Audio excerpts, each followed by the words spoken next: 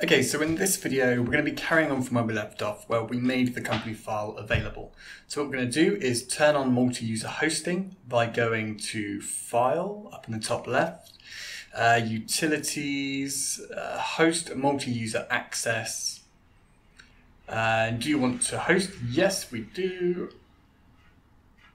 And we need to allow administrative permissions to Windows to make changes to our system.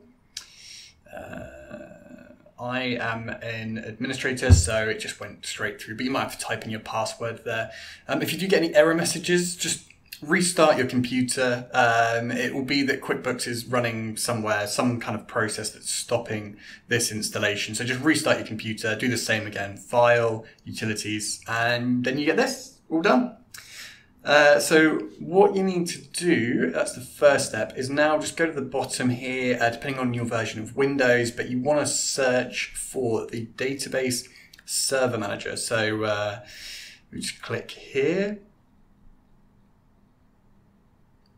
And now, there we go. So we want to browse for, so I did this step earlier, but if you browse and you go to see users, public documents, Intuit, QuickBooks, and company files, that file we saved to earlier, click start scan.